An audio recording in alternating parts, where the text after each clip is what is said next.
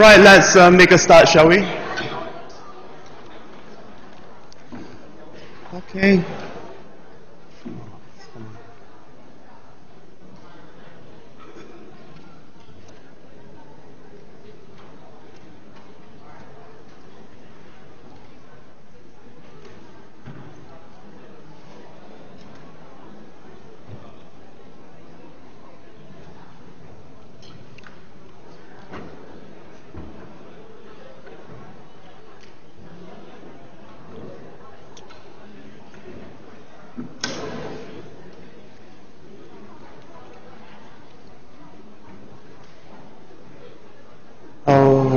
Okay, right.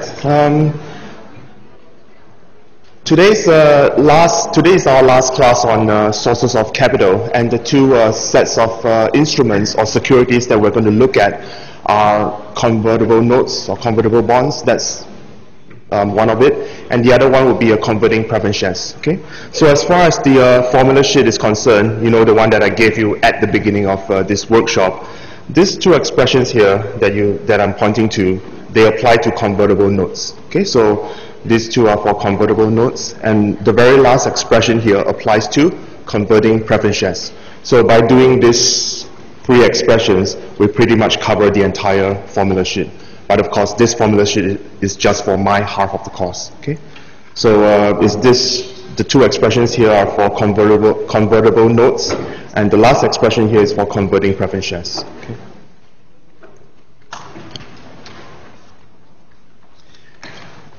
Now so the theme of today's class, I guess, is to I guess the major focus is to get a sense of the mechanics of those two types of instruments in terms of, okay, what is involved. They are called hybrid securities, so what actually happens to them when they mature? So I guess that's the key question. What happens to those instruments when they mature?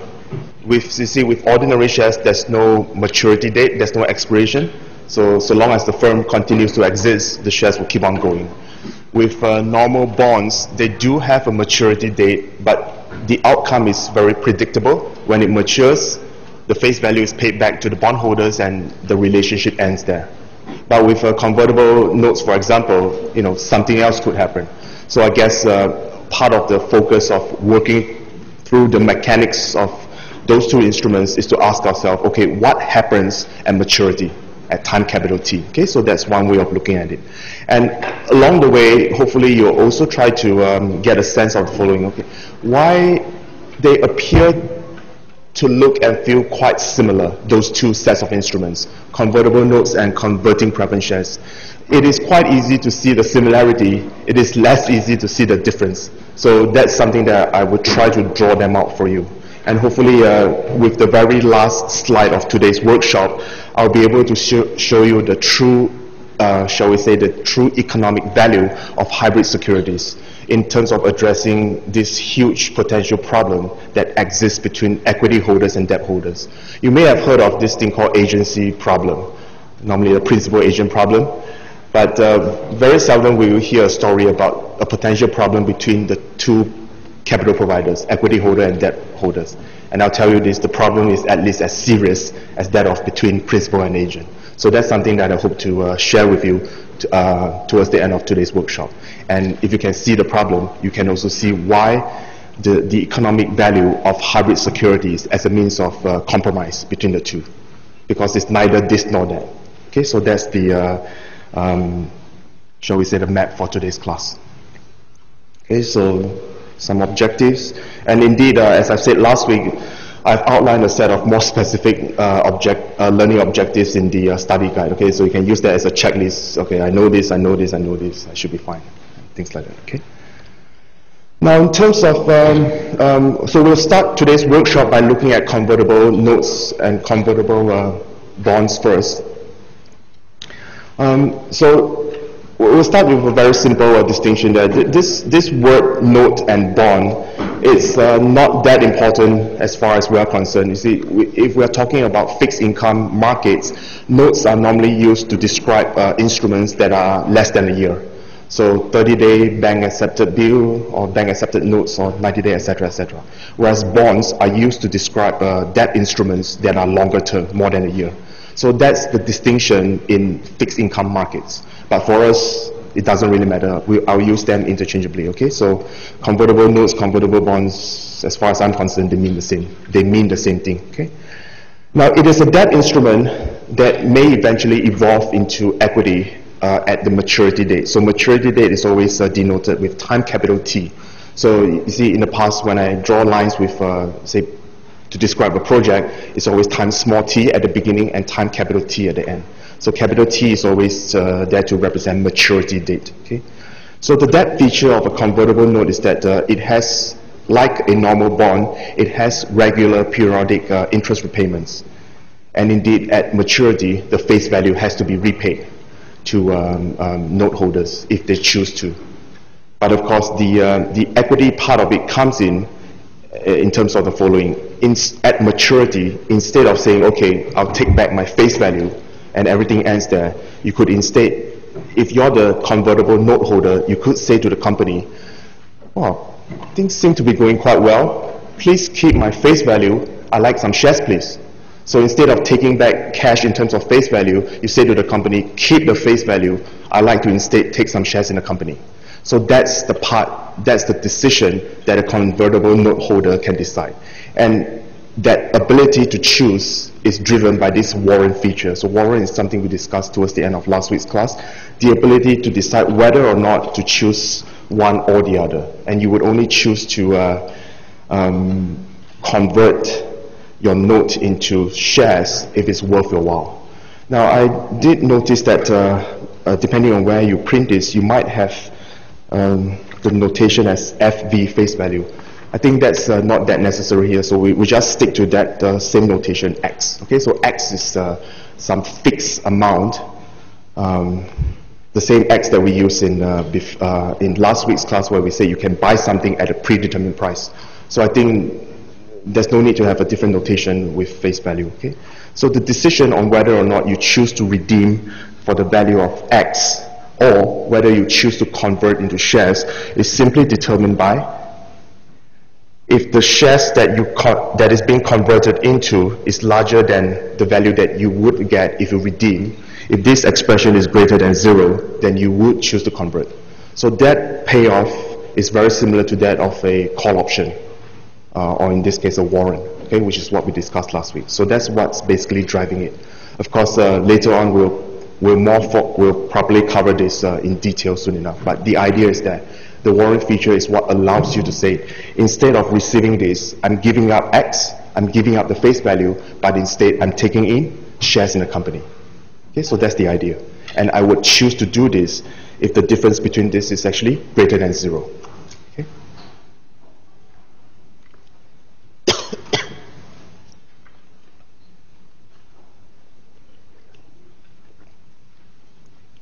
Although convertible notes are debt instruments, but they do have a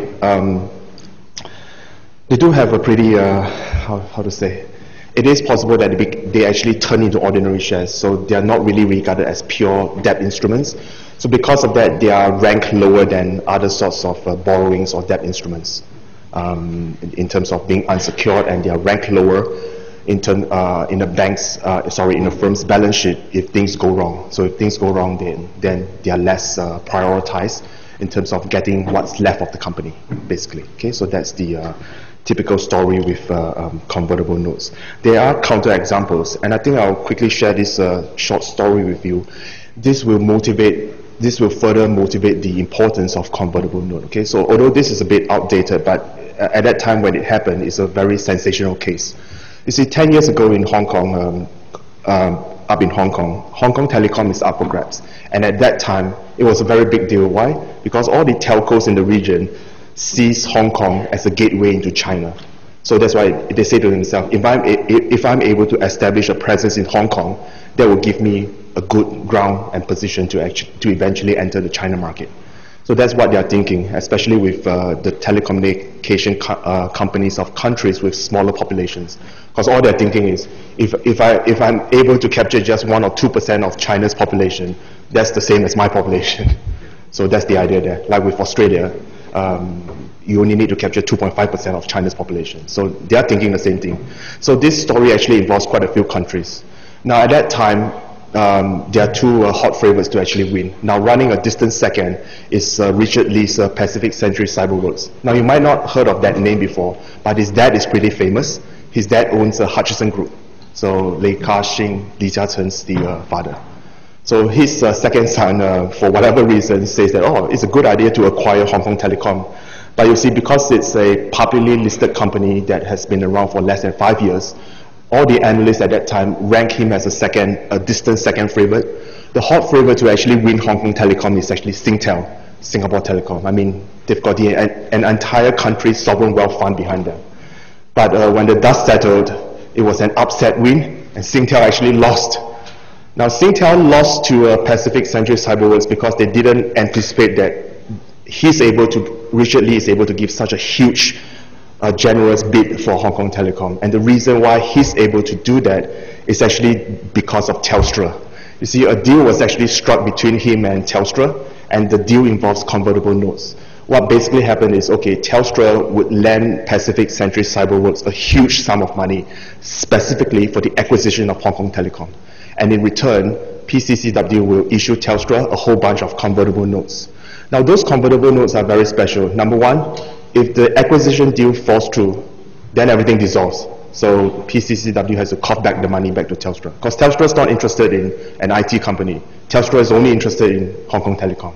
So if it doesn't acquire, then there's no point in doing the investment. Number two, they are secured. And number three, they're not just secured against PCCW assets. They're specifically secured against Hong Kong Telecom infrastructure assets. And number four, combined with the fact that they are actually convertible notes, this is what Telstra is thinking.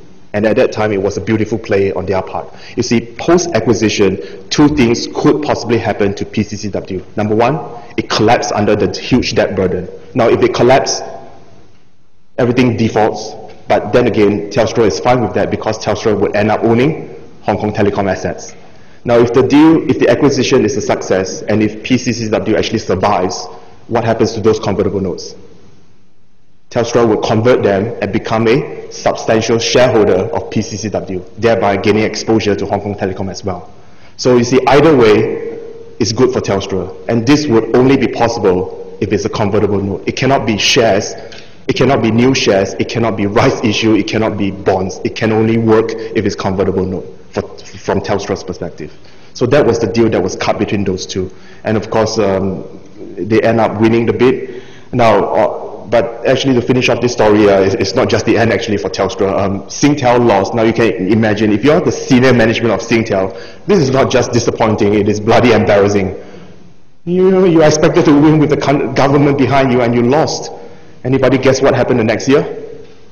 You might not be around long enough at that time, but it's... No, Singtel is not totally irrelevant to us here. Any name, a word? Optus. That's how Singtel ended up owning Optus. In 2001, Singtel went to this company called Cable Wireless. You see, before 2001, Optus is owned by this British telco called Cable and Wireless. And they gave Cable and Wireless an offer price they couldn't refuse.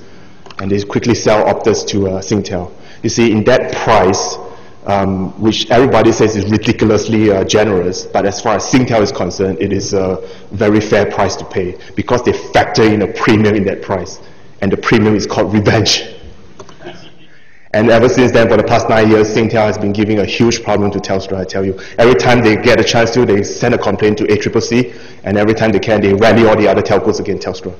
So that was this story that happened 10 years ago, but it had ramifications even to this day. And it's all because of a deal that actually works because of convertible notes. Okay, so that's what caused it to happen. Hopefully by the very last slide, you get a better appreciation for why convertible notes can make things happen in highly leveraged situations. Okay, so but that's towards the end. So I thought this is something that is pretty nice to share. So let's go back to the basic mechanics of how a convertible note actually works. I was at the annual general meeting at Telstra 10 years ago, and oh my goodness, the poor CFO was trying to explain to the shareholders what a convertible note is because they were very concerned that he's lending all this money to some high-risk maneuver and things like that. So, yeah. But with a convertible note, these are all the notations, okay? You see, because if things were to happen, they will only happen at maturity. So the focus is on time capital T. Okay, so in terms of a timeline, this is what happens.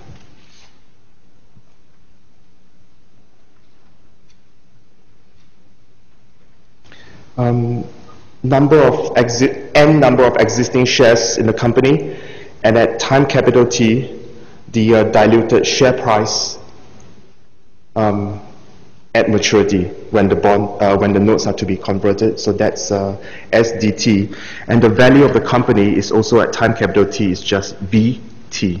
Okay, so that's the value of the company. That's the diluted share price at terminal date. So that's the term there. And of course, there's M convertible notes that we need to worry about as well. So that's M convertible notes. What else? Now, each convertible note has a face value of X. Okay? So the total amount of liability that a company could actually be facing in terms of having to pay out money if those notes are actually redeemed is simply the value of,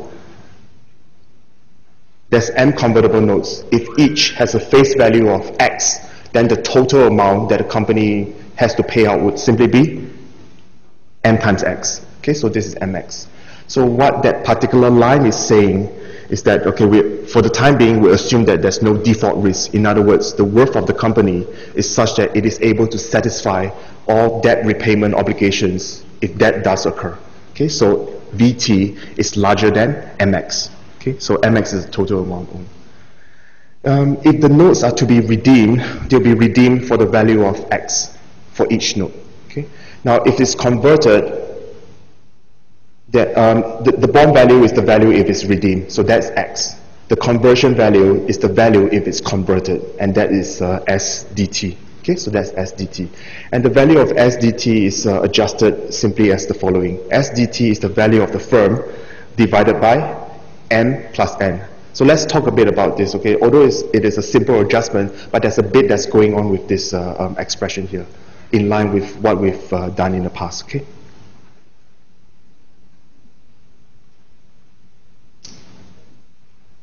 Now, first of all, you will notice that, okay, hang on, when we do calculate diluted share price with rights issue, with private placement, and when warrants are exercised, it's always something being added to the top and something being added to the bottom. So why is it that for this expression, nothing's being added at the top? You see, with rights issue, new shares, subscription price. With private placement, new shares, discounted price. With warrants, new shares, exercise price, right price, X, etc., etc. But why is it that there's nothing happening at the top here? Well, the reason is because, you see, with convertible notes, the timing between creation of new shares and the cash flow that's being absorbed, or the capital that's being absorbed by the company, is different. You see, as far as a convertible note is concerned, the amount that is being raised occurs when they are being issued at time small t. But new shares are not being created until time capital T. So that's why there's actually a delay, there's a discrepancy in the timing between the two. And so B capital T, in a way, captures everything that happened since this point in time. Okay, so that's why when new shares are being created, the value of the firm at time capital T already has that in it, has the capital that's being raised 5 years ago, for example. So that's why there's no need to do any more adjustment to the numerator. Okay? Whereas with rights issue, it's always two things happening at the same time, private placement, and even when warrants are exercised, you get the strike price and you give out new shares. Okay? So, but for this case, it's a bit different.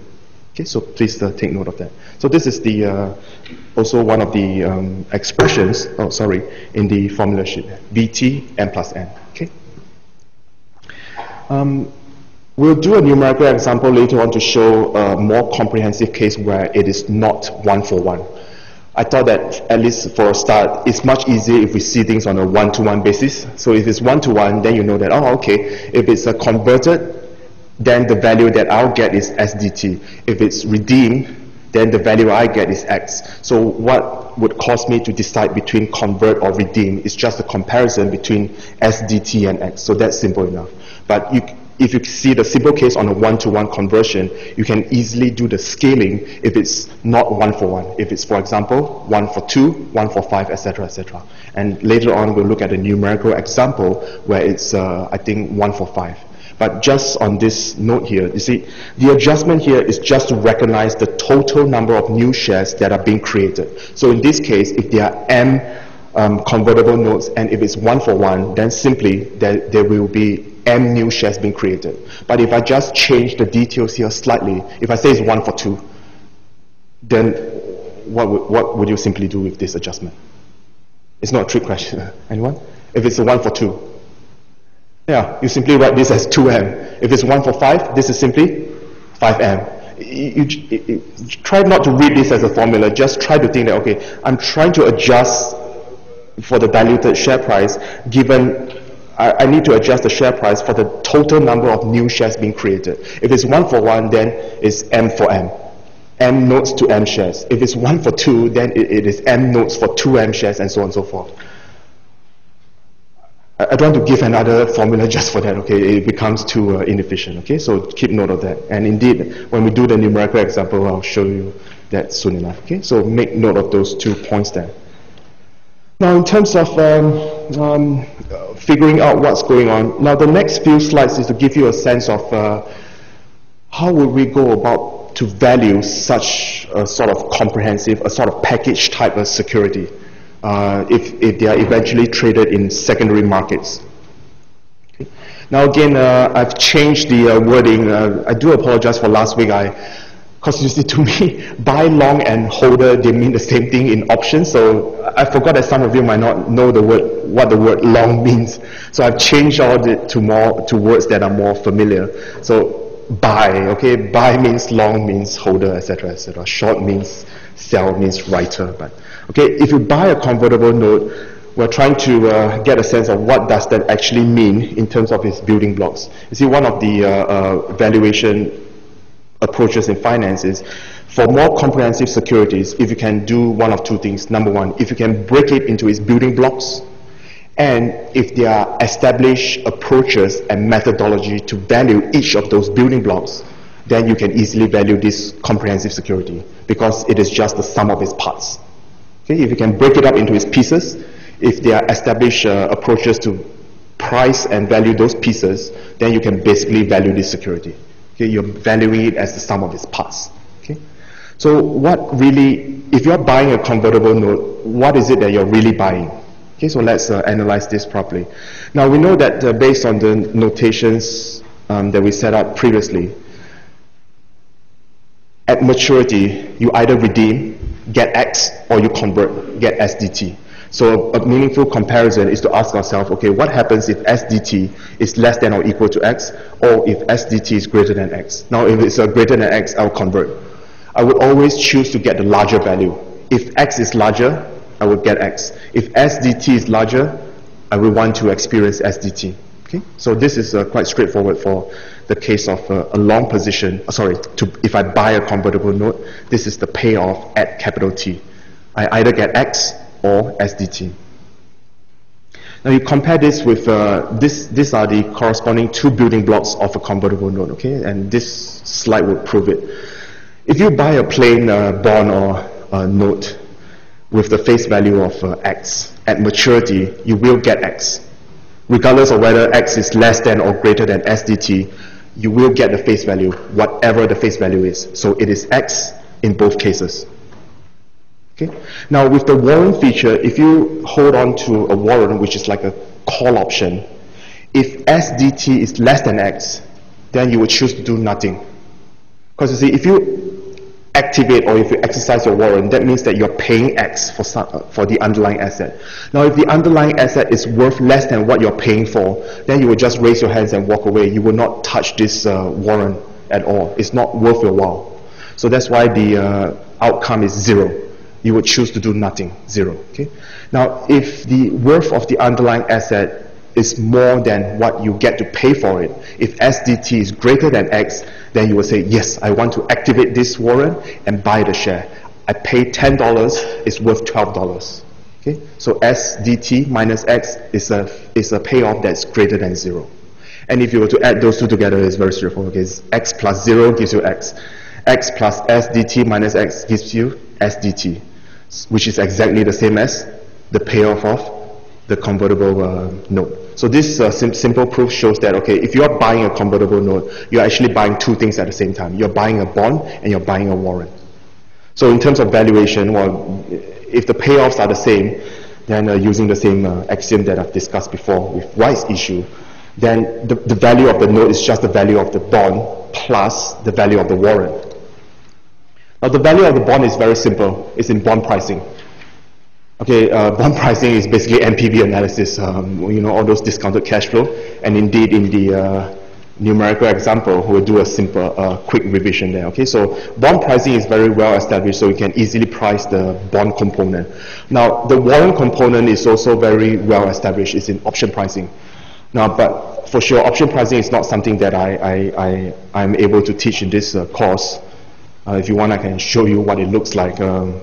If you haven't seen it before, you see, I can tell you this, okay, this subject that I teach in trimester 1 actually does it, but there's a reason why we didn't offer it to third-year students or master students. Option pricing has 5 levels. The basic level, level 1, the formula, the set of formula for level 1, if you compare it with this formula sheet, and I mean the entire formula sheet here, the level 1 formula is a lot more complicated and deeper conceptually than this entire formula sheet. So that's why it is not something that I can teach in one workshop or even 2 or 3 workshops. Okay, so that's how difficult it actually is. I mean, in terms of calculation, you can just plug in numbers, but to actually understand it is not as easy. So that's why I'm not able to actually teach that in this course. But it is actually very well established. So if you're able to price those two, then you'll be able to price the convertible note in principle. Okay. Yeah, so that's the 2 components. So let's look at a very simple numerical example to try to get a better sense of the mechanics of a convertible notes. Okay, so in this example, I introduce a bit more things. So instead of a 1-for-1, I make it 1-for-5. So if you have something for 1-for-1 and also 1-for-5, then you cover basically all the possible scenarios. Okay, now 200 million. Is the capital that we're trying to raise, and we are doing that by issuing 2 million convertible notes. Okay, so the first thing you can think of is, okay, the face value of each note would have to be $100 because I'm trying to raise 200 million by issuing 2 million notes. So 200 divided by 2 is $100. So that's easy. Okay. And the second thing to note is at time small t, I guess. So this. The current value of the company, it has 20 million shares outstanding, and the current price that they're trading at is $25.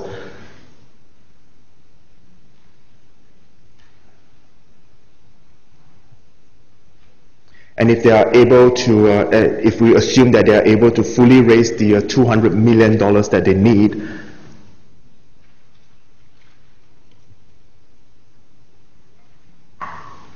okay, so the value of the firm is 700 million. Okay, so current shares of current share price of $25 for 20 million outstanding shares plus 200 million face value.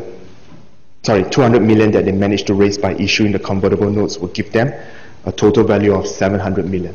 Okay, so that's the initial starting setup. Let's do a few more calculations. So what would actually trigger a conversion? I guess that's the key question here. So you see, back to our comparison, okay, we got 2 notations there. Number 1, SDT, and the second one is X. So what is X? Now, if you were to think of it on a per share basis, then the value of X is actually 20. Why? For sure, each note is $100 face value. You could choose to either receive $100 or you could choose to instead receive 5 shares. So that means that if you're giving up $100, that means that the price, the conversion price would be $20 each share that you are choosing to give up. Okay? So you need to scale down the face value for the number of shares that is being created. So it's 100 divided by 5, giving you 20.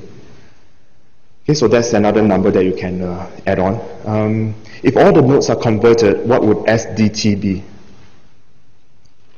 Now I was trying to simplify this example, so I didn't, You see, I could easily add in more details at the front to say, oh, at maturity, the current share price is some other number, but I didn't do that. So what I basically say is I assume that pretty much nothing happened during the 5 years. So the value of the firm at time capital T is still 700 million. Okay, so I didn't change that value, but I could have easily changed that value. Okay, so in this case I didn't. So it remains at 700 million. Okay, as the B capital T remains at 700 million. That's just my assumption here, because I don't want to throw in more numbers.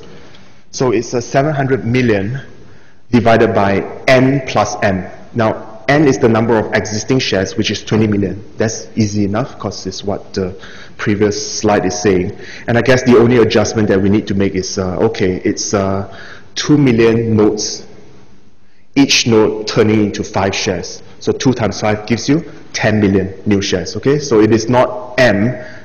M will be 2 million, but the total number of new shares being created is 10 million. It's 2 million each turning into 5 shares. So make sure that you don't make any careless mistake. Okay, if it's 1 for 5, it's 5M, which is 10 million, and so on and so forth. Okay, so make note of this. Okay, and so the diluted share price, or SDT, is 23.33. That's on a per share basis. So if you want to think of it as in terms of the conversion value, because you see each note turns into 5 shares. So if each share is eventually worth 23.33, the conversion value on a per note basis, because per note, each note turns into 5 shares, you just scale it up by 5. So it is 116.65. Okay, so those are the set of numbers that correspond to this particular instrument. Now, it may, I don't know about you, but it may confuse some students who say, oh, if it's not 1 for 1, then there seems to be 2 channels of looking at things. But you see, all you need to do is to just get a hold of it in one channel, and then you can scale it up for another channel if you need to. Okay, so I'll just quickly summarize all the numbers that are at this point in time in terms of what's going on. Okay.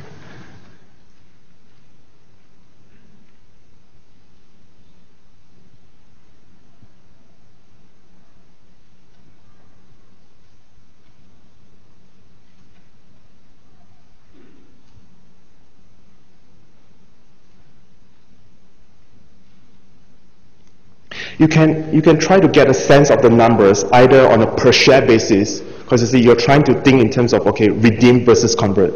You could either choose to look at things on a per share basis, or you can choose to look at things on a per note basis. It's just a scaling. Now if it's 1 for 1, then it doesn't really matter because it's the same, 1 share, 1 note. Okay, but if it's, say for example, 1 for 5, I guess one way of looking at it at the very beginning is to just choose one channel. If I choose to look at all this set of numbers on a per share basis in terms of making my decision, or in terms of analyzing, okay, what are the numbers I need to comprehend to decide whether to redeem or convert? If you choose on a per share basis, then the 2 numbers that you need to compare are simply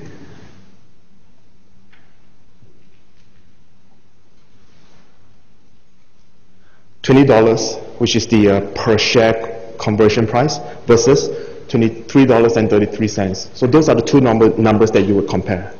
If it's on a per note basis, quickly anyone? What would be the 2 sets of numbers?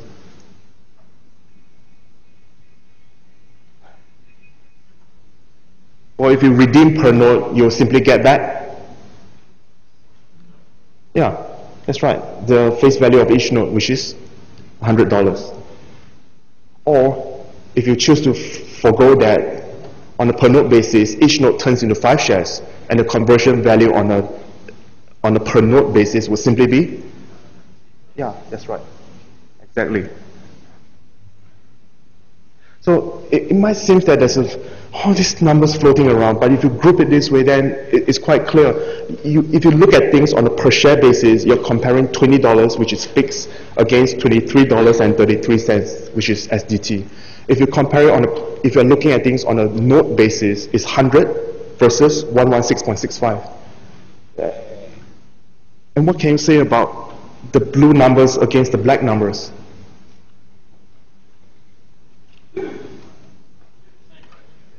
Yeah, it's just times 5. 20 times 5 gives you 100. 23.33 times 5 gives you this. So it's just a scaling. Okay? So all this appears to be quite messy, but it's just scaling for the number of shares being converted. And like I said, if it's 1 for 1, then there's no two sets of numbers, so it's multiplied by 1. Okay, so try not to get mixed up with all these numbers floating around. You only need, the key is to compare between either these two set of numbers or these two set of numbers. Okay, you don't have to do this or some other form. Okay, so stick to that. Okay, so that's my first set of comments. And the rest of it, to complete this example, is to just, okay, we may not get a chance to price the warrant, but we can at least price the bond. And we've done more than enough to price the bond. Bond pricing is just, the price of the bond is just the present value of all future cash flows. Sounds familiar? Okay, NPV and all those calculations, okay? Now, that's less important. I mean, to the extent that I've already given you the calculation, okay, so that's how confident I am that you can do it. But I'm more interested in the following. Even without me giving you the calculation or the answer, or even have a calculator, I look at this set of numbers, the relevant set of details corresponding to the bond component. I can easily tell you, I can easily know that the price must be a number less than 100. Now, how would I know that? This is one of the last chance we have to do a revision, so anyone? How would I even know that the answer must be a number less than 100?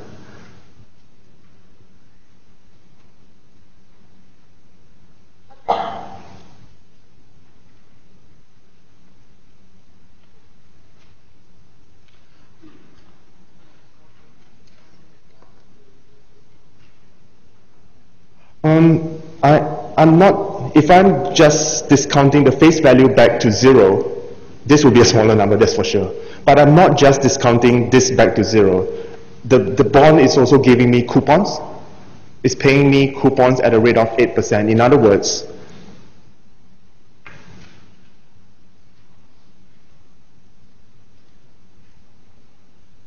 it's giving me a coupon of $8 per year. What I'm saying is, I know that I'll get a number if I discount the present value of all these cash flows back to time 0. I will get a number. I'm asking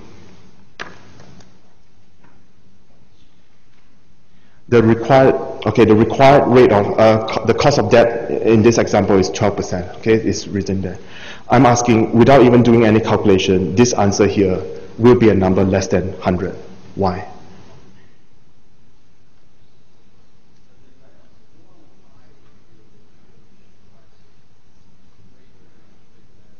No, there are bonds that are actually traded at the prices larger than their face value. It is possible. Yeah. Yeah. Sorry? Yeah.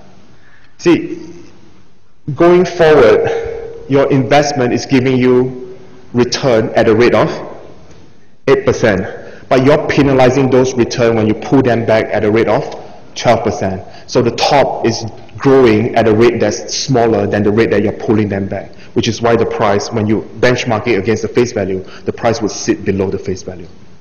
Okay? So that's very similar to what we did in terms of internal rate of return and zero NPV concept in the first class. Okay. Now I can, let's, for those of you who might be missed the first class, let's look at the simplest benchmark case. If this bond is paying a coupon of 12%, then what must be the case?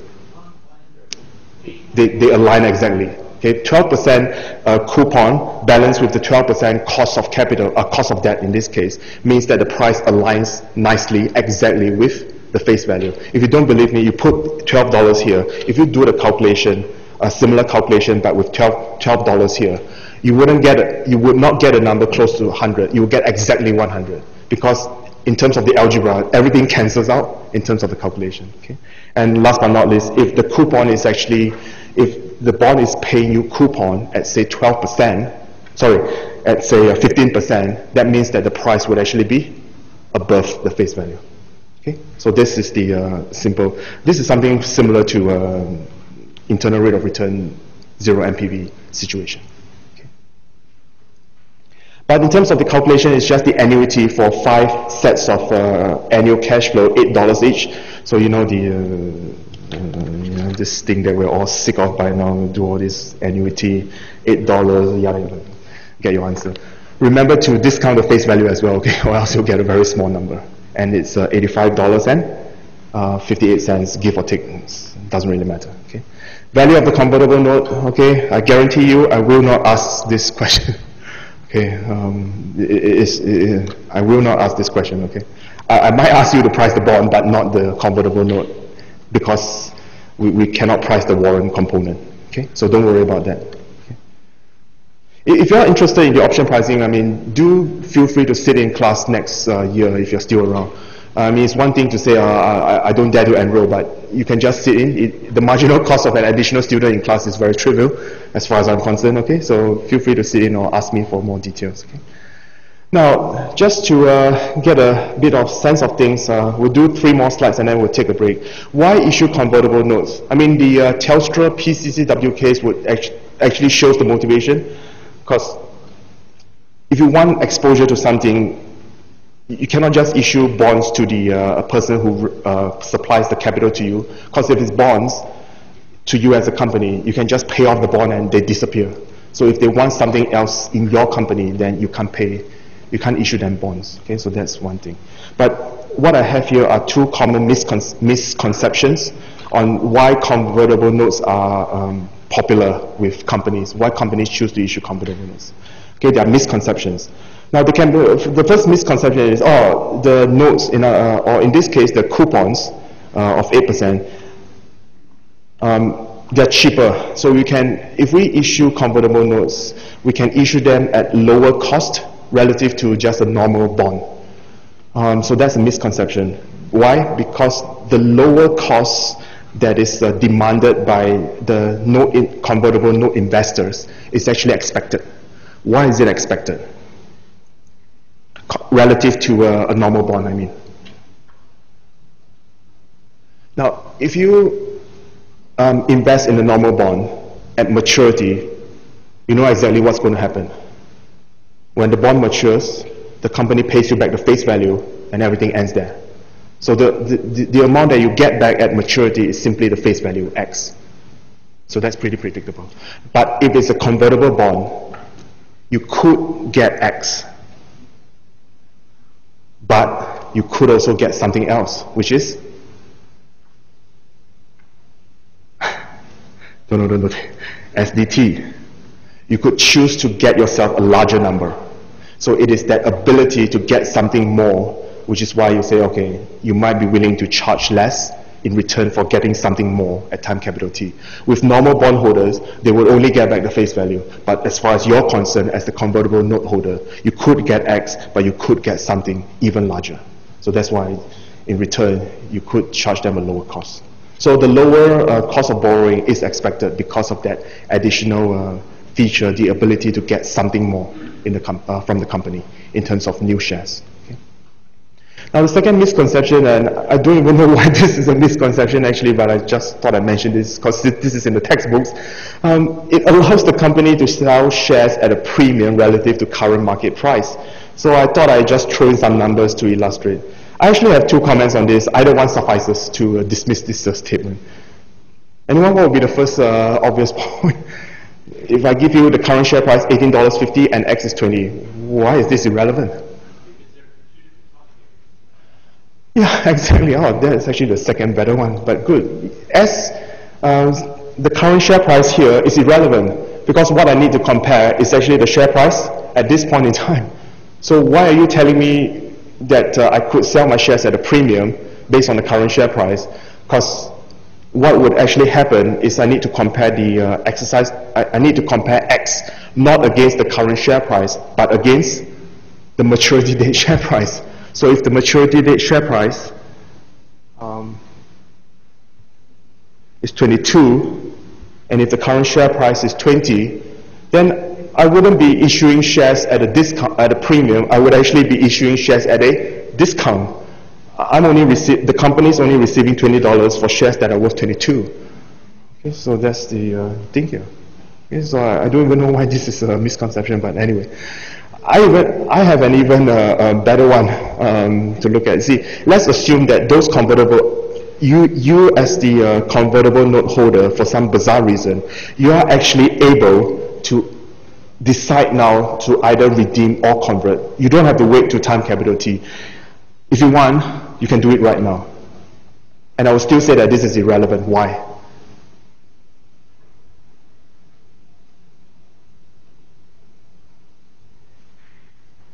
If I as the company say to you, okay, feel free to convert or redeem. Yeah, I know, exactly. Even if you are able to convert now, you still wouldn't do it, because why would you convert to get $18.50? You should simply just redeem, get $20, pay $18.50 and keep $1.50 in your pocket. So sometimes all these textbook misconceptions are pretty strange to me, okay? So that's why this statement is bizarre. It doesn't make sense. But the first one, I guess, has some logic. I mean, people say that the borrowing cost seems to be lower, but they're forgetting the fact that those convertible notes, they're actually giving the investors something extra, the ability to choose to get something larger at the end. So that's why they would then say, okay, because I can get something larger, I would impose a lower borrowing cost to you. Okay, so that at least needs some discussion to draw out why they are being able to be issued at lower cost. Yeah, but the second one, I don't understand what's going on. Okay. We will do this slide and then we'll take a short break. Okay, this one would sum everything together in terms of the various scenarios. Because you see, the two key scenarios that we've discussed thus far are the scenarios of redeem versus convert. Okay, so those seem to be the two scenarios. This third scenario allows me to tie everything together. And by doing so, I would also be talking a bit about this expression in terms of what it means. Okay. Now we know what this expression means. I mean, if we want to say something about SDT versus X, then we're talking about, okay, should I redeem or should I convert? Okay, so that's easy enough if I were to compare just between these two notations. But where is this coming from? Oh, this funny looking thing here. Okay, so let's try to tie everything together. Okay.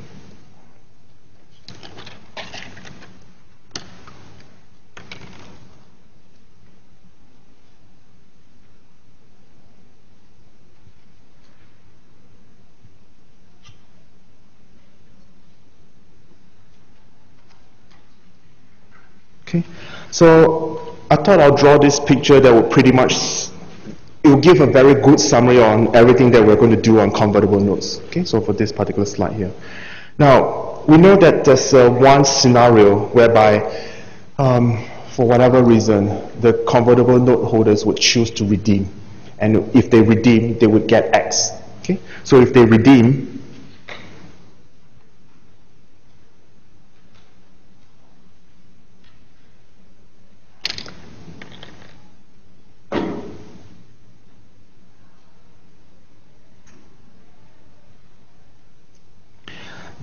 you would think that there would be a range of share price, the price of the firm, whereby note holders would say, okay, I want to redeem my notes and take my money elsewhere. And if they choose to redeem, then the value that they're actually getting at time capital T, if they redeem, is simply X. Okay, so that's the notation that we use. But we also know that, okay, there'll be another scenario where they would actually choose to convert their notes into new shares. Now, if they convert, now, if I point to you and say that this is the boundary that distinguishes between redeem and convert. And this is redeem, so you know that this probably would be a convert.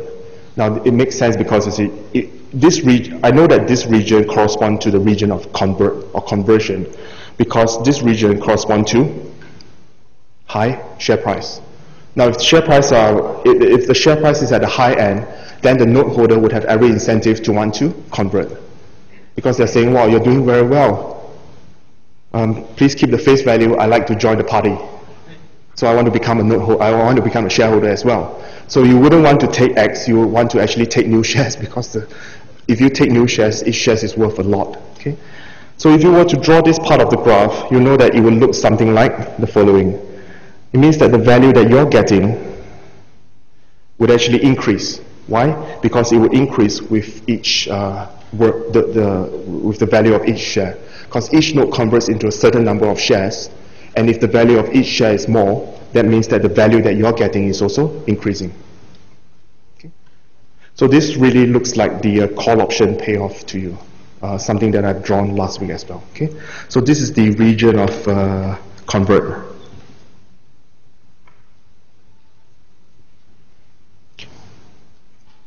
Okay. Now, if this will be a simple question, I hope. If I have to mark this down, because you see, the diluted share price, SDT, can be any number it wants, but we want a number that actually marks the difference between redeem and convert, but this should be quite easy. What is this notation if I were to mark down this point? Yeah, this is just X. Okay. X is the one that sets the difference between whether I redeem or convert, because all along we've been comparing between SDT and X, those two numbers. Okay. Now this is another region here that corresponds to this particular slide. So now you've already seen the heading, you know that this is corresponding to default, which simply means the following. Now, if I were to say to you, if the share price, for whatever reason, plunges to 0, what do you think you'll be getting at time capital T when you take your convertible notes and go to the company? If the share price is 0, then the value that you'll be getting is probably 0. And the company probably delisted already. Okay, so it's 0. And you see, you only need 2 points to plot a straight line, which means that the remaining part of the graph will look like this. So you could call this the redeem under default scenario. So if I were to do this properly, this will be the region whereby, okay, you choose to redeem, you're desperate to redeem in fact, but for every dollar that you own, you probably get back 60 cents, 45 cents, you'll be lucky to get more than half actually. Okay, so this is the region whereby you redeem, but the company is unable to actually repay you everything that it owns you. Okay, so this is the trouble scenario. Redeem, but you won't get back everything. Okay. I guess to finish off this picture is this question of, okay, how do I then do this marking to then say that the company will be in some sort of trouble in terms of actually, even if I redeem, I might not get back everything. Okay, so this is what the remaining part of the last line of this slide is about. And the idea behind it is very simple. This is the value of the company at terminal date when the convertible notes mature. If all note holders redeem, how much would the company actually own? There are M convertible notes. I've used the same notations before. Each has a face value of X. So the total amount that of liability that the company is facing is MX. Now, to say that the company is troubled is simply to say what? That BT is actually, that the total worth of the company, oh sorry, thank you, yeah, let's start again. So this is the worth of the company at time capital T. The amount that it owns is M notes, face value X per note. To say that the company is in trouble simply means that BT is actually less. The total worth of the company is less than the amount that it owns. Okay, so this is the scenario that corresponds to default, that I'm not able to pay back every single dollar that I own. I may pay back 60 cents, 45 cents, but I cannot pay back everything that I own. Okay. And what is BT? Because you see, we're trying to map everything on a per share basis, because you see, this the horizontal axis is in terms of SDT, but we can easily transform BT in terms of SDT, right? What is BT? This one, this thing here, okay.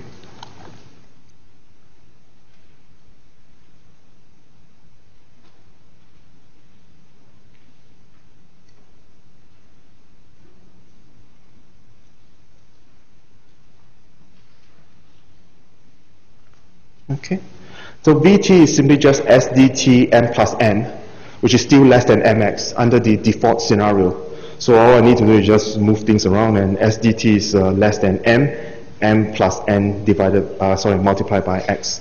And I know that because this fraction must be a number that is what? 0, greater than 0, less than 1. This fraction itself must be less than 1. Because m divided by n plus n must be less than 1. That's how I know that this term must be less than x. And this is actually on this side. Okay.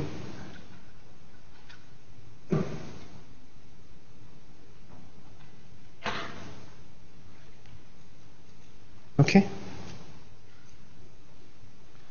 So this is just a way of summarizing everything that could happen to a convertible note at time capital T under the 3 possible scenarios.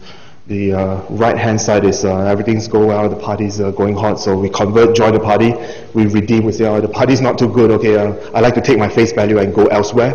And this part is, please give me back my face value, oh my goodness, what's happening? Okay, so these scenarios here. Okay. And they correspond to, I guess this is not so much a formula, this is just trying to say, you know, the share price, the terminal date share price is being bounded by those 2 boundary points, and those 2 boundary points say something about the different situations. If it's to the left of, if it's to the right of x, it means convert. If it's in between, it's redeem. If it's less than that, then we like to redeem, but we probably wouldn't get back everything. Okay, so those 3 scenarios there. Okay, so if you have this picture, it would give you a better feel for what's happening on the convertible note investor's point of view. Okay, on this point. Okay. Good. And that's basically it. I mean, the mechanics of convertible notes are not that difficult. Of course, it is a different situation to try to explain to retail investors in an annual general meeting as what the Telstra CFO was trying to do. But can we just do one quick slide here, and then we'll start after 10 minutes on converting preference shares directly. I just want to talk a bit on preference shares because I can't be sure that you know anything about preference shares. So I just want to say something about preference shares first and then move on to the one that I really want to talk about. Okay. Now preference shares, as the name implies, preference. You can read the rest for yourself. Okay. I'll just highlight the 2 key points to you. Why they are called preference shares. They are ranked above ordinary shares. Okay, they are ranked above ordinary shares in terms of 2 important aspects.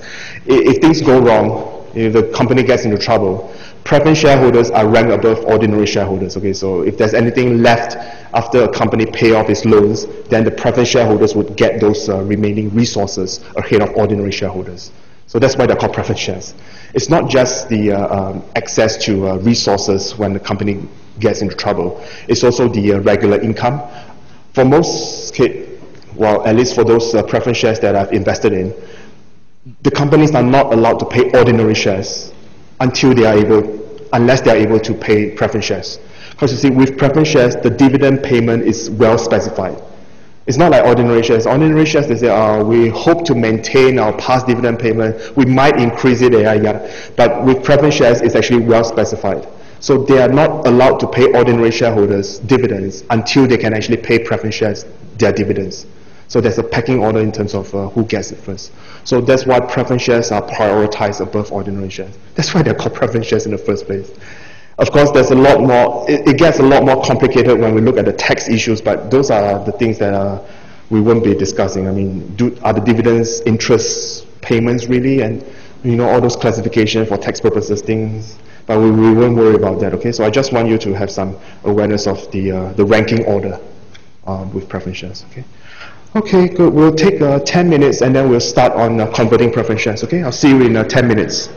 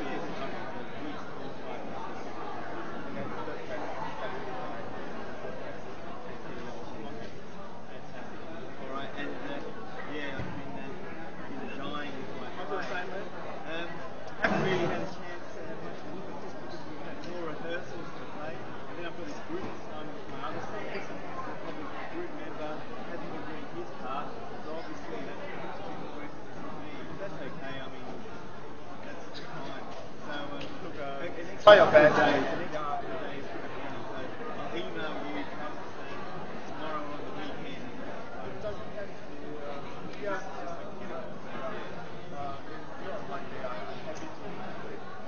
Tell anyone. I'm happy to give you Friday. All right. Thank you very much.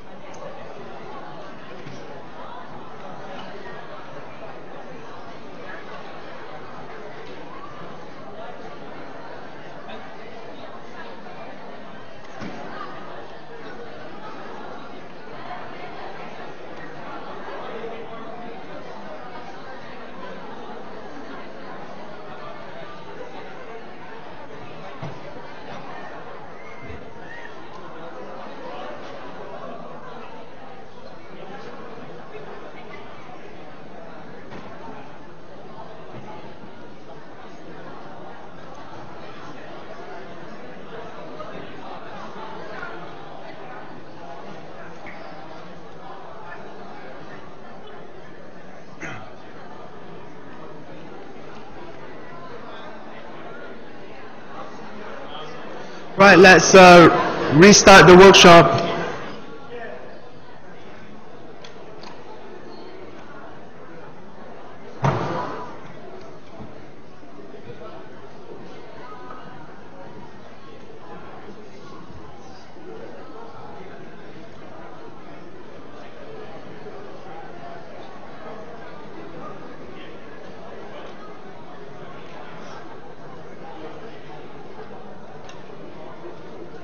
Okay. All right, please take your seats. Oh.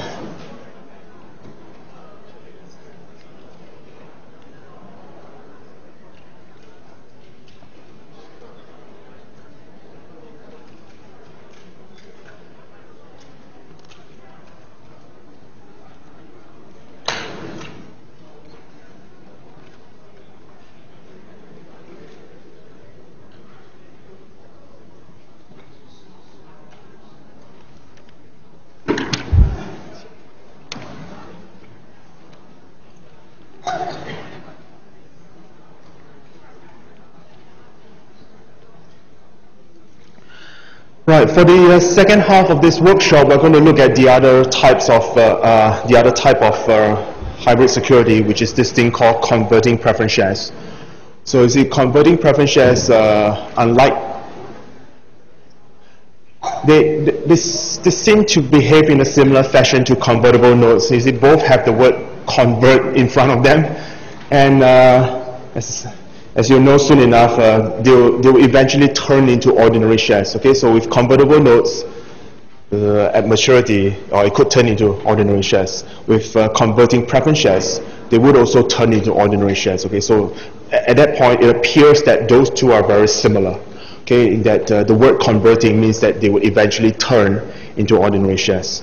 Okay, so that's one way of looking at it. Now, the reason why preference shares are being regarded more like debt securities rather than equity is because of this clearly specified interim return to investors in terms of fixed dividends or dividend paid based on some well-specified predetermined conditions.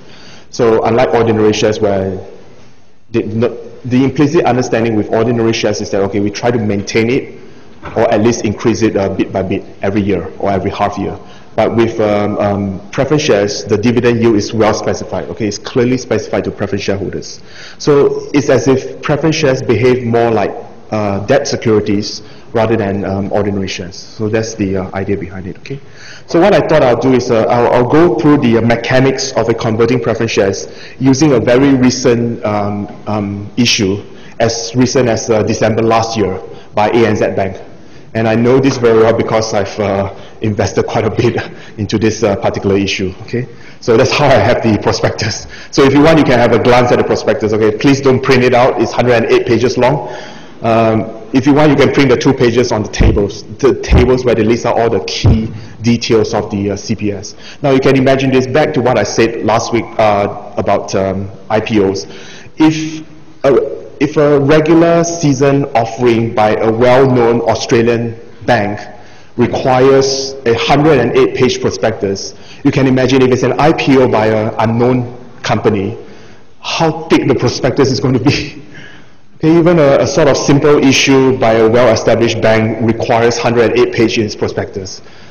The amount of resource that goes into an IPO is even larger. Okay, so that's how much work needs to be done in terms of the details that needs to go into it. Okay. So again, I'll talk through the mechanics of a converting preference shares using this particular case. And this is the case that I know very well because every day I check the share price and things like that. Okay, the issue price is $100. The reason why preference shares needs to have some sort of face value like a convertible bond is because the dividend yield is some percentage rate, and the percentage needs to fit off some number, or else you can say I'll pay you 5% dividend. 5% of what? So you need some sort of benchmark. You need some fixed face value price. So that's why in this case it's called issue price. Okay, it's $100. So if you subscribe to it, you have to pay $100. The dividend payment frequency is the dividend payment occurs every quarter, so every 3 months. Unlike ordinary shares over here, they pay interim and final dividends, so twice a year. But with this sort of converting preference shares, they pay me dividends every quarter. Okay, every quarter. And the dividend that they are paying me is it is well specified. It is not fixed, but it is well specified. Okay, it's based on the following.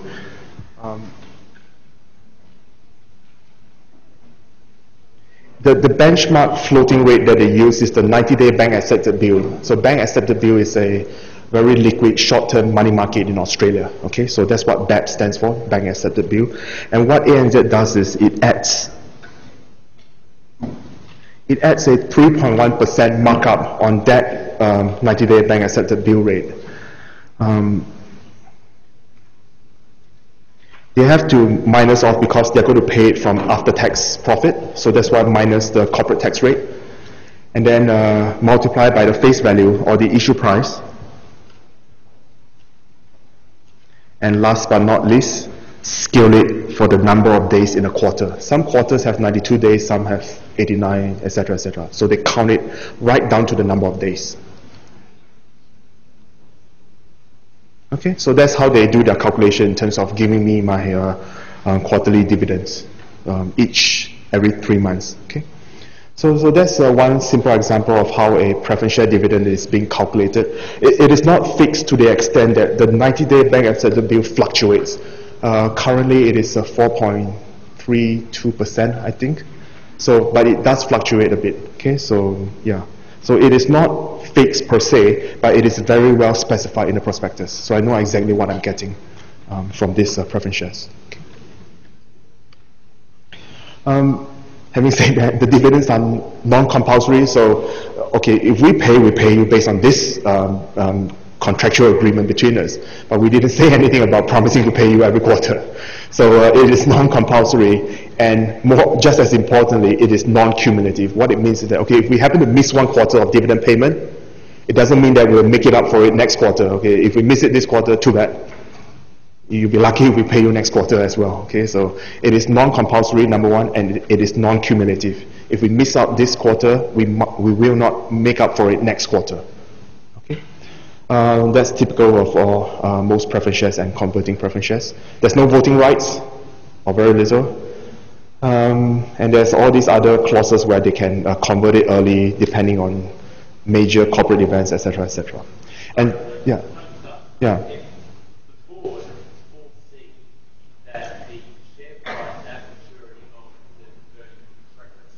Hmm. If the board foresees that the share price is going to be lower than the conversion rate, wouldn't they rip off the conversion preference share holders by withholding the non-monetary dividends?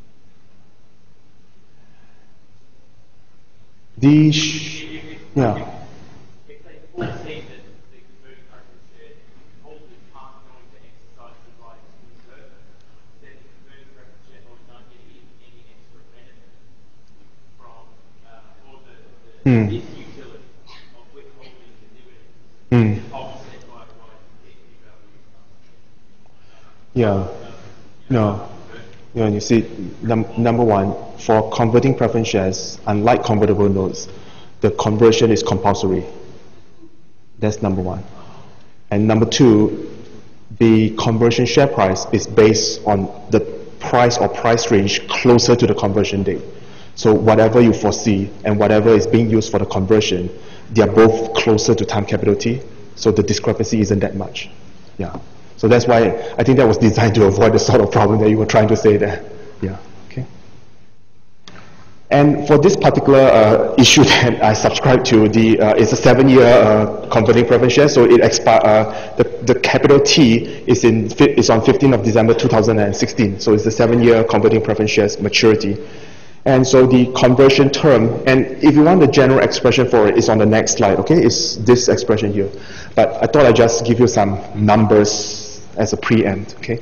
So the conversion is based on, in terms of the number of shares that each converting preference shares would turn into, it is the issue price divided by some benchmark conversion share price, and with some sort of small discount being applied.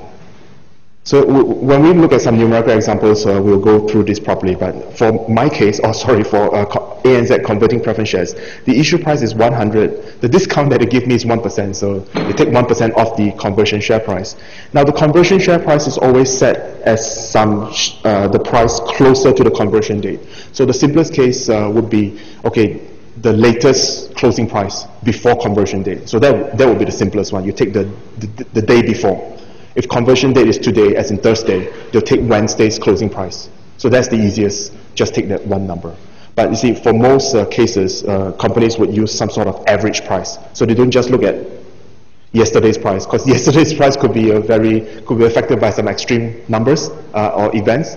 So they try to take some sort of average over a given window. So for my case, it's a 20-day average price window. So they take the previous 20 days trade closing price before conversion date, and they take the average. It is not a simple average, it is some volume weighted average. So I mentioned a bit about this last week.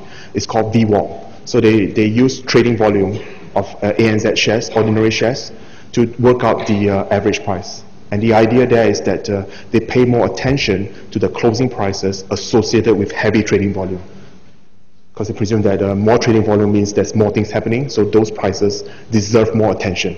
So that's what VWAP is. Now, you don't have to worry about calculating, okay? Because I didn't show you how to calculate, I didn't say any tutorial questions, so you don't have to worry about the calculation, but at least have some idea on what VWAP is. It is a very commonly used measure among practitioners, so at least you heard about it. Okay, VWAP is volume weighted average price measure.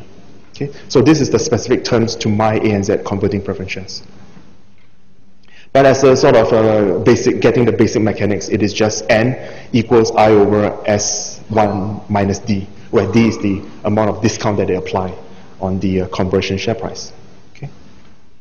So S is the benchmark share price. It could be the day before's price, so if today's Thursday, they may use Wednesday's closing price, or they use the previous 20 trading days closing price weighted by volume, so 20-day VWAP. Okay. Conversion discount, example 1%, etc., etc. Okay. So this is easy enough in terms of the simple mechanics. Right, let's go into the numbers, and the calculation will be on the next slide, but let's work through these details. I think there's is a bit of repetition here because I used the same example. But what actually happened is ANZ tried to raise 1.7 billion by issuing 17 million CPS. They did one in 2008, so they call this, which is the 2009 issue, CPS2. So they call it Mark II. Okay, so they did one in October 2008 as well. Okay, so they tried to raise 1.7 billion by issuing 17 million, which means that the issue price of each converting preference shares is $100. 1.7 billion divided by 17 million. Okay, it will convert in 7 years' time into ordinary shares, 1% discount, 20-day VWAP as the benchmark conversion share price. So let's work through the mechanics in terms of, okay, at conversion date, what happens if the benchmark share price is this number, this number, this number, this number, etc., etc. Okay. So we cover a whole range of numbers to get a feel for the outcome. Okay. Now, before going to the calculation, I mean, if you see the numbers for the first line, you can see the numbers for the entire table. Okay, there's no reason why you can understand the first line, but you don't understand the second line. Okay. But before that, I want to just get some sort of conceptual view of things. The number of shares that each CPS will convert into is affected by a few things. Now, technically speaking, it is only affected by one variable. Because you see, I, the issue price, is fixed. Okay, this number doesn't change. D, which is the discount that will be applied, doesn't change as well. So in other words, these two terms here are constants. So the number of shares that you will eventually get is only affected by the conversion share price. And the relationship between these two is inverse.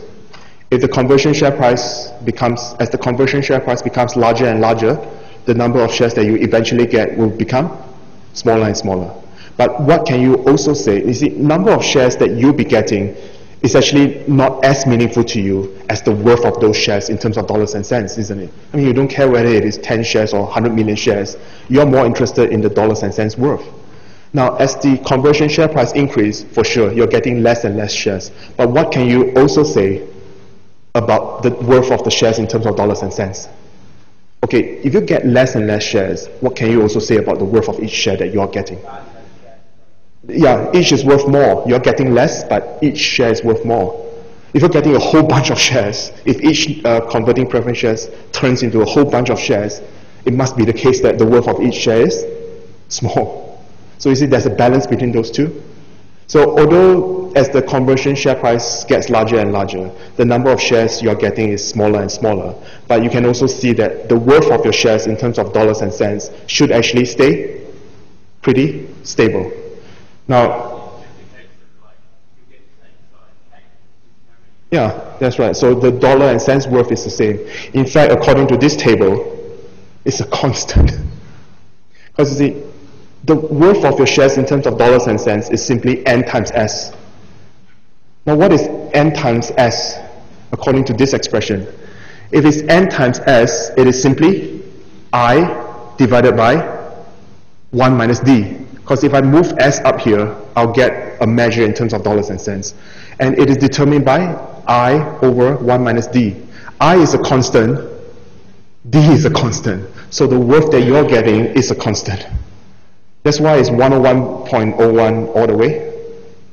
Because it's simply 100, if you want some numbers, this is 100 divided by 0.99. Okay, a 1% discount. And just in case you're not even sure how do I get 4.59, I better write this down, okay?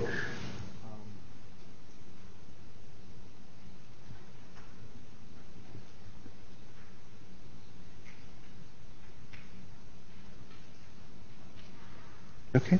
If it's $22 if $22 is the conversion share price and at a 1% discount, so this is 1 minus 0.01, issue price is 100, that's how I get my $4.59. Give or take a few cents, okay, it doesn't really matter. Yeah. So as the worth of the share increases, the number of shares that I'm getting will decrease. We expected that from the simple expression. But the worth of my shares doesn't just stay stable. If it's defined by n times s, it's actually a constant, 101.01. Okay?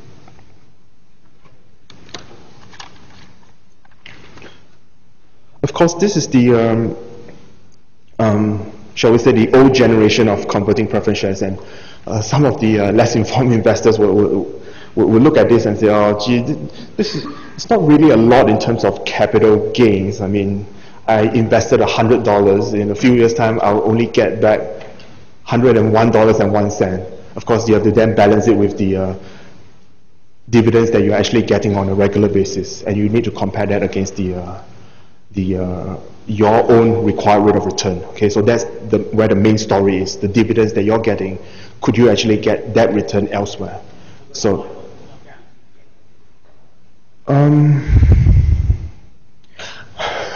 you mean you might not receive it? Yeah, yeah. But you see, for this case, and okay, whatever response I'll give you will probably be biased as an investor, but you see, I check it very properly. ANZ is not allowed to pay ordinary shares any dividend, ordinary shareholders any dividends, unless they pay me. So I'm thinking, gee, if ANZ Bank is unable to pay ordinary shares any dividend, gee, they're in deep trouble. That's the last thing I'll be worried about. So, yeah. Yeah. Yes. Yes. They cannot pay ordinary shares dividends before they satisfy this. Yeah. At least that's what I read in the prospectus. I could be wrong, but I've read it very properly. Yeah. No, I only read the table. The table summarizes everything. The rest are all fluff. I think they're all fluff, but I could be wrong. But yeah.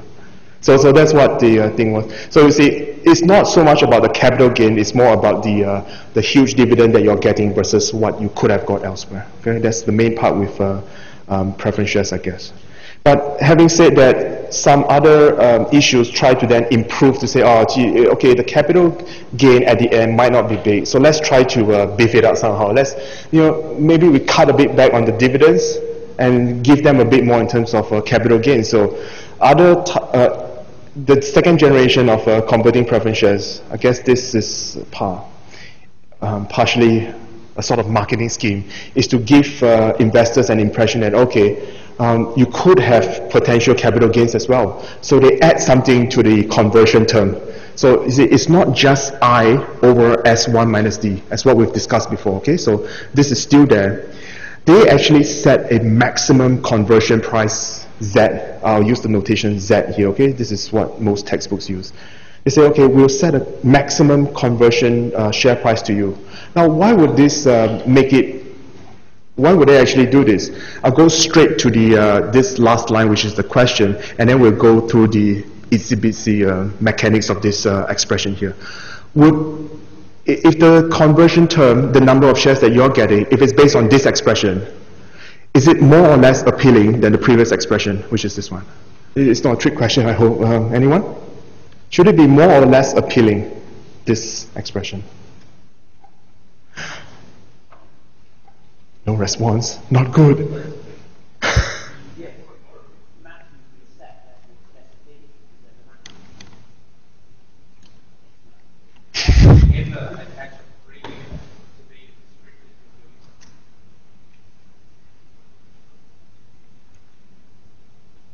I would like to stick to this first before this. Less or more appealing, you can't see this, or to potential investors, I mean. If it so happens that this expression this whole expression has one of two terms, one of two fractions, the first fraction or the second fraction. Now, if the first fraction applies, then it is exactly the same as this. So it is at least as good. At least as good in terms of the number of shares that each converting preference shareholder will eventually get. It is at least as good as this. But if the second term becomes larger than the first term, then each converting preference shareholder will get more shares. So you get at least as many shares as the first term, but you could also get more. So it should actually be more attractive, thank goodness. Okay, more attractive. It is more attractive. It is at least as good as the original expression, and sometimes it could be better. Okay, so now I've already had a backup because I know it's week 6 and you all are worried about assignments, and there's a test tomorrow, so please remember, and for goodness sake, remember to save your answer. Okay, I don't want to have to do all those things again. Remember to save. You're supposed to save your answer to multiple choice question. Okay, and it is Friday 12 noon. Okay, it's not 12 midnight. And if you're in a different time zone, please keep that into account as well. Okay, to the off-campus students, etc., etc. Okay, now it is more appealing. Okay, we'll have a numerical example to show us clearly. But let's try to work through the basic mechanics of this. Okay, so there's only a few slides to go. Now, for sure, let's look at the two important terms that determine whether the first fraction applies or the second fraction applies. Because you see, with both fractions, the numerator is exactly the same. It is I and I, so we don't have to worry about the top. Okay. Now, so let's focus on the two terms at the denominator. If S1 minus D is less than Z, which is larger? Which fraction is larger? Actually, I have no idea. Let me think. If S1 minus D is less than Z, is this fraction larger or is this fraction larger? The first one. Yeah, I was only pretending I didn't know, okay? The first one is larger. So if the first one is larger, everything that we've discussed before applies. In other words, if the first term applies, then each converting preference shares would turn into a fixed dollar value of shares, as what we've discussed here before, okay? So it will turn into a fixed dollar value of ordinary shares, as in the previous example. Now, if S1 minus D is greater than Z, that means that the second term, the second fraction is larger. And if it's larger, keep in mind that N, now just a very small note here, some of you might have this as M, okay, please change this to N, it's a typing error on my part, okay, it's N. Now if N is determined by I divided by Z, I is fixed, it is a constant. Z is a clearly specified maximum price, it doesn't change, it is also a constant. So it must mean that N will turn into a fixed number of shares, okay, it will turn into a fixed number of shares. Okay. So you can sort of summarize this expression with the following. If the first fraction applies, your converting preference share will turn into a fixed value of shares in terms of dollars and cents. If the second fraction applies, your converting preference shares will turn into a fixed number of shares. Now, if it turns into a fixed number of shares, what can you also guess is happening in terms of the dollar value of the shares?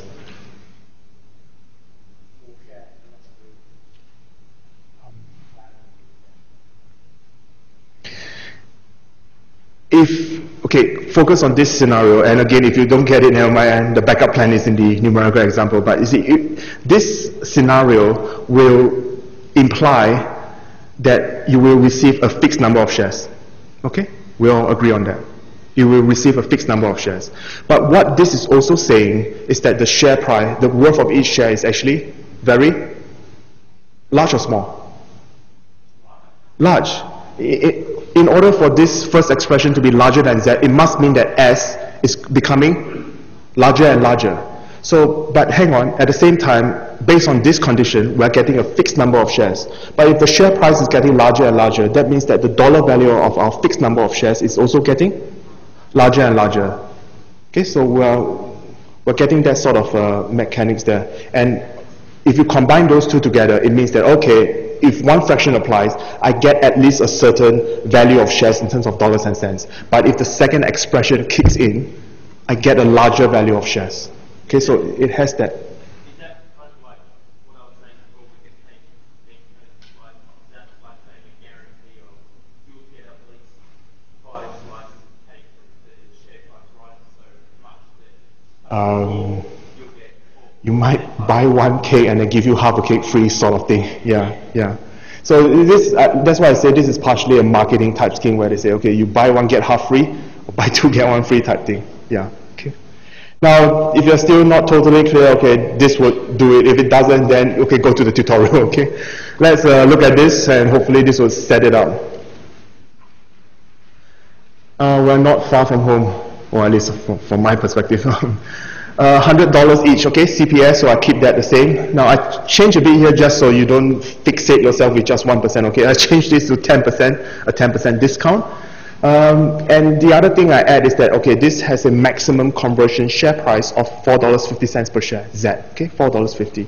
And again, I play around with, okay, different numbers here, okay, a range of conversion date share price, and work through the numbers here and things like that, okay. So I've done the calculation for you for the first line, and again, I'll go through the first line in detail with you. If you can see all the calculations for the first row with $3 conversion share price, you should be able to see all of them. There's no reason why you can't see them, okay. So for the first row, if we use the first fraction, it's 100 divided by 3, 1 minus 0.1, so it's 0.9, and it gives me 3704. 2 decimal place, 3 decimal place, doesn't matter, okay? Now, if it's I divided by Z, very quickly, anyone, how do I get this number? 100 divided by 4.5, okay, very easy. So it's I divided by Z, 100 divided by 4.5, and it is a constant throughout the entire column. That's why it's 22.22, all the way down, okay? Whereas for the first fraction, you know that as the share price increases, the number of shares will actually decrease. Okay, so that's what's happening as with the first example. But if our payoff, if our conversion term takes the maximum of either the first expression, the first fraction, or the second fraction, that means that, okay, for the beginning few rows, it'll be 37.04, 31.45, so on and so forth, until it hits a point whereby this column here, if it falls below 22.22, then 22.22 shares will kick in, and it will remain at 22.22 all the way down. Okay? So that's why the number of shares converted will gradually decrease, but it will decrease up until $22.22, and then it stops there. It will remain at $22.22. That's what this is saying. So what is also happening is, okay, for the first, shall we say, the first half of the table. Now, if I ask you to try to get a general picture of this, the numbers in this table. Okay, sorry, before that, in case you don't follow this number, okay, how do I get 111.11? Well, it is just 37.04 multiplied by 3, okay, and this is just 31.45 multiplied by 3.5, okay, so that should be pretty reasonably obvious, okay. Now, if I ask you to get a sort of more general picture of what's going on with this table as we analyze across gradually increasing conversion share price, what can you say about roughly the top half of the table versus the bottom half of the table in terms of getting a picture of what's going on? Anyone?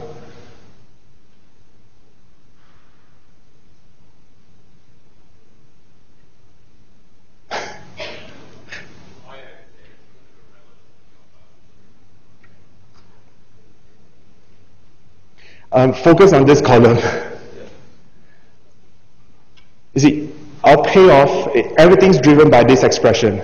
So how do you link this expression to the two halves of this table? If I were to ask you any more directly, what I'm trying to ask is which of the two fractions apply to the top half and which of the two fractions apply to the bottom half? The first expression applies to the top half, and that is why you are actually receiving a fixed dollar value of shares. The second expression kicks in to guarantee you a minimum number of shares, even though the share price, the conversion share price, is increasing. And that is why you're getting a fixed number of shares, but because the share price is increasing, you are getting increasing dollar value of shares here. Okay? So the top half is governed by the first expression, so you receive a fixed dollar value. The bottom half is governed by the second fraction. That's why you receive a constant number of shares, but you're receiving increasing value in terms of dollars and cents. Okay, so that's what's happening when you move down the price scale from $3, $4, $5, $6. Okay, as you gradually increase, the conversion mechanism switches from the first fraction to the second fraction. So that's what's happening with this table. So that's what I'm trying to show you in terms of getting a sense of what's going on here. Now, following from there, you would also know, and this is the last question to finish off this numerical example, that there must be a price, there must be a conversion share price that marks the crossover between the two terms, isn't it? When we switch from the first fraction to the second fraction, there has to be a price that marks the crossover from one to the other. And it will be quite meaningful for me to know what that price is, because I can then know what I'll be getting, whether I'll be converted based on the first expression or the second expression. So how do I work out that, that price that marks the crossover from the first fraction to the second fraction? You know what I'm trying to ask? I'm trying to ask, you see, when we go down the scale, we know that all of a sudden everything switches from this to this. I'm trying to ask the point where it crosses over.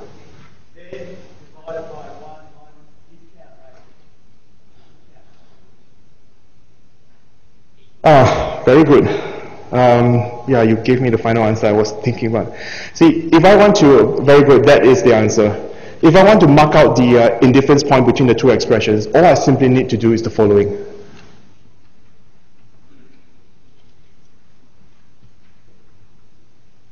Okay? Yeah. If I'm asking what is this value that marks the crossover between the two, or where the two are the same, then I just need to write this down. And all I need to do is to just set S equal to the rest of it. Okay?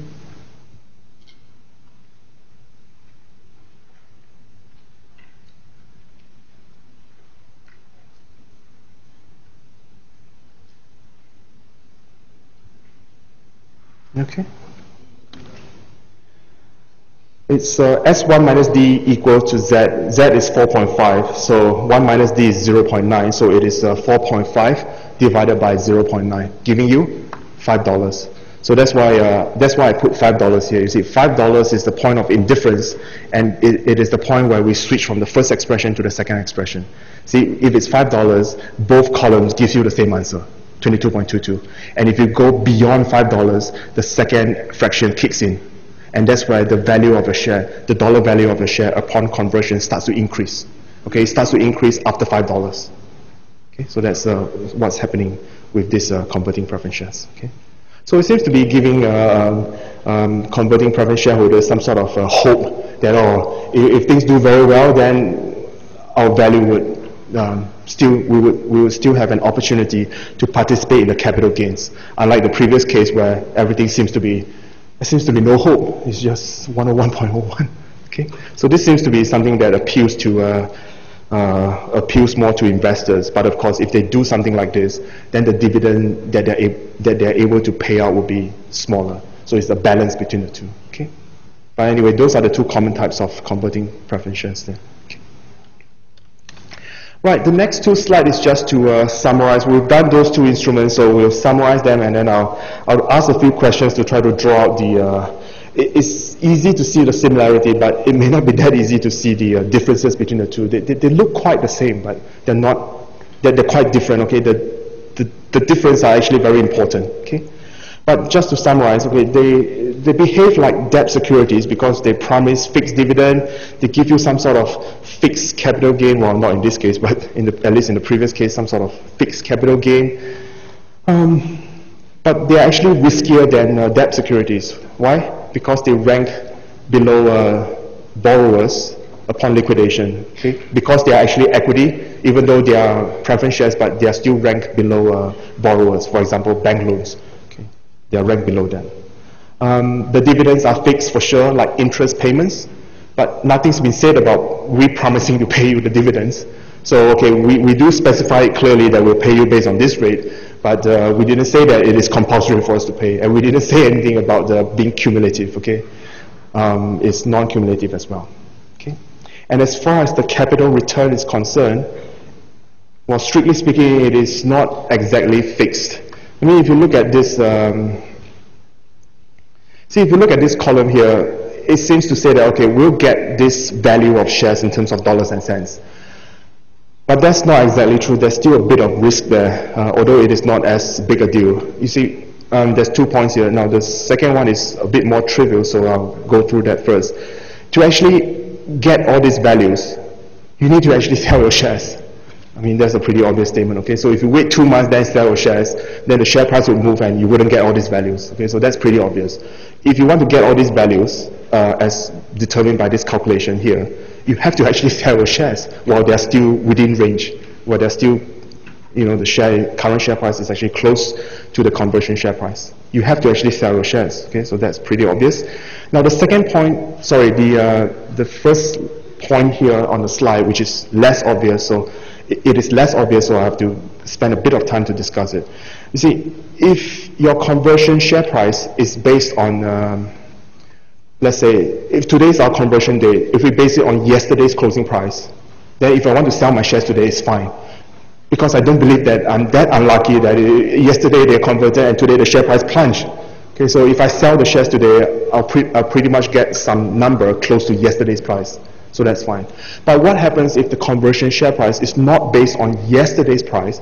What if it's based on the previous 20 trading days price? It's some sort of average. Now, if it's an average, then if I want to sell, and if all these numbers are based on the past 20 days average, whether simple or volume weighted average, doesn't matter. It is some average of the past 20 days. If I were to sell my shares now, then the value that I'm getting is not reflected by these numbers.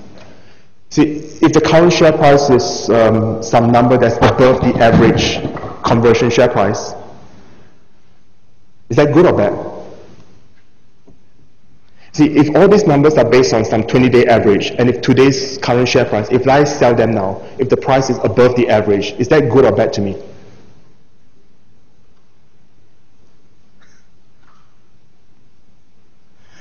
Oh, not good. It has to be good news to me, right?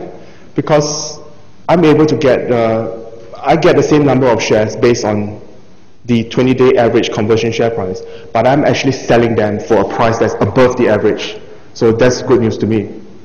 But if today's share price happen to fall below the past 20 days average, that means that the amount that I'm able to get when I sell them will be less than this set of numbers, because this set of numbers are based on the average. If today's price is less than the average, that means I'm getting less than what these numbers tell me otherwise. Okay?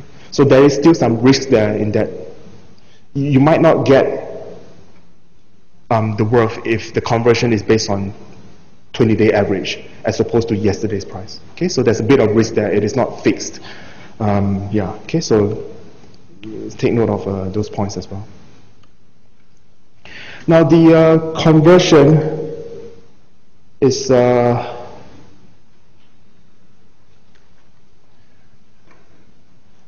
let's go through the. I didn't realize that the time is almost up, but I'll just spend a bit of time talking about the last slide. Okay, but before that, let me just quickly summarize all the key points about these the two sets of instruments. I'll ask you some simple questions, and please tell me they are not that straightforward. Okay. Now both instruments, convertible notes and converting preference shares, are very similar because they both turn into ordinary shares.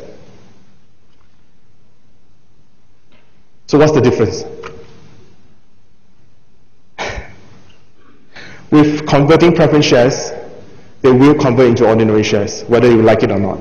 But with convertible notes, the holder can actually choose to either redeem or convert. So with convertible notes, the outcome is uncertain, whereas with converting preference shares, yes, they will turn into ordinary shares. Okay, so it's not as straightforward as saying that they will both turn into ordinary shares. Okay, so that's the key difference. Now, they both seem to give some sort of regular income in terms of either coupon payment or in terms of pre-specified dividend income to the investor. But you see, with the coupon payment, with the interest payments, those are compulsory. You have to make those interest payments or else you're in trouble. Whereas with the dividends, yes, they are pre-specified, but nothing's been said about us promising to actually pay. Okay, so thereabout lies the key difference as well. Okay, so those are the two things. Okay, they seem to be quite similar, but the conditions that apply to them are very different. With the convertible notes, the conditions are a lot more stricter in terms of having to pay the interest, and also with conversion, it is not guaranteed. Okay, the holder can just choose to redeem and walk away. Okay. Now the very last slide here is just to show you the importance of, and I'll just take 2 minutes and then you can go to your tutorials already. Okay. Now, what this is trying to say is that the idea behind equity and debt holder is one of the following, okay? Now imagine with this situation,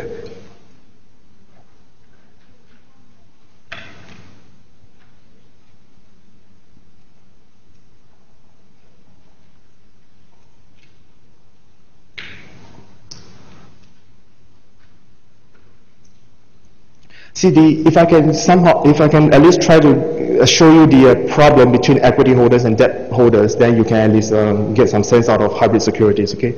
Now, if assuming that we have a project that's equally funded by equity holders and debt holders, so it's 1 million each invested in these 2 million projects, there's two possible outcomes, and you should know this from workshop 3, okay? Success, failure. Now, if it's a success, then the firm is worth 10 million. If it's a failure, 0.5 million, okay? There's something left over. Now, if this happens, if you're equity holders and I'm the debt holder, we each give 1 million to start up this company. If this happens, what will you actually do? Or what would normally happen if this is the case, if this is the outcome of the company in 1 year's time, 2 years' time, etc., etc.?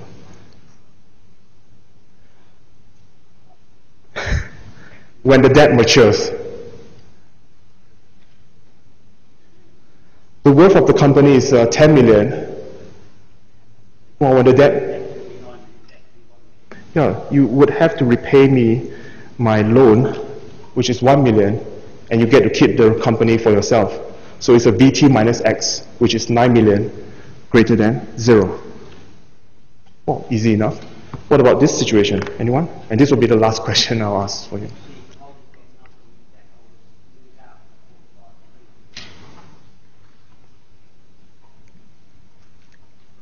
How do I express this in terms of BT and X? I need to be consistent here. Yeah, I know, but I have to for the rest of the class. What happens here is that the firm is actually, technically, bankrupt. You as equity holders, you're going to raise both your hands. You're going to declare yourself bankrupt. And the benefit to you is actually X. Why? Because you owe me X. But you're declaring yourself bankrupt, so you can't repay me this. But what could you do instead? You say, oh, I have no money for you. If you want, take this company. And what is this company worth? VT. A VT amount that is less than X. And this is still positive or negative? What does this look like to you if I change this to ST minus X? This look like the payoff of what option? This looks like the payoff of a call option, and this looks like the payoff of a put option. You see, that's why there's a huge problem between equity holders and debt holders, because equity holders are actually option holders, and debt holders are at the mercy of equity holders. There's a lot of things that they can do to take advantage of debt holders. But because of time, I prepare all these scenarios that I can't go through with you. But what I could at least say is that hybrid security is a means of appeasing that problem between equity holders and debt holders. You would only see a huge problem if it becomes highly leveraged. But you need to have that high leverage in terms of hybrid securities to then try to mitigate this potential problem. So that's the real economic value of hybrid securities. Okay? Right, that's my last class, so all the best for the exam. I've set my questions, no trick questions, okay? So focus on the workshops, tutorials, and you'll be fine, okay? Thank you, everyone.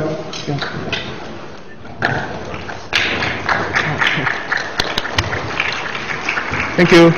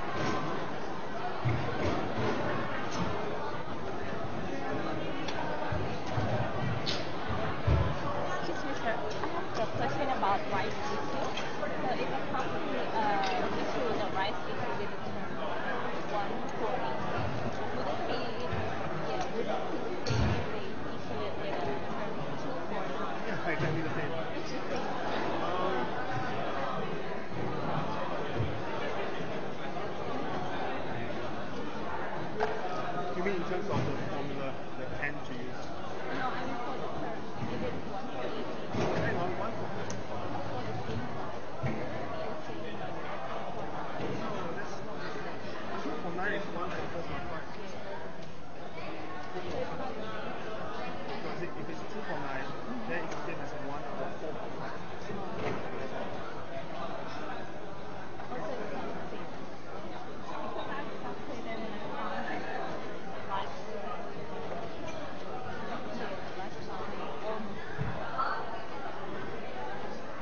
Okay, let's take 2 for 9. Is this the same one? Oh, that I can't remember. If it's 2 for 9, sorry? Summer was one for right No, I think they have another term. Okay, if it's 2 for 9, see, if it's 2 for 9, it means that I need to hold 9 shares to get 2 rights. It's the same as me saying I need to hold 4 for 5 shares to get 1 right. How do you mean different? It's the same. It's the same with 1 for 4. That's what I'm trying to say. For 4.5. Yeah. If I need to hold 9 shares to get 2 shares, it's equivalent to me saying I need to hold 4.5 shares to get 1 right. So it would be the same. 2 for 9 is same with 1 for 4.5. Yeah. I don't know where the 18 comes from. I think you got it the other way around because you're scaling the 2 to, yeah. And the other one is about the... It's going down. And the other one is about the writing and you explained it last tutorial, last seminar. I think it's, I infer it that it is a puzzle because the underwriting should be like a mistake in the price, but then if we accumulate it over time, it should be equal to 0. It should be a very small number. Or equal to 0. Yeah. But it doesn't. That's why So it's a string. If it's error, if it's misvaluation, then you think that sometimes it's overshooting, sometimes it's undershooting. But if you add them all up over a lot of cases, then the plus and minus should cancel out. Why is it consistently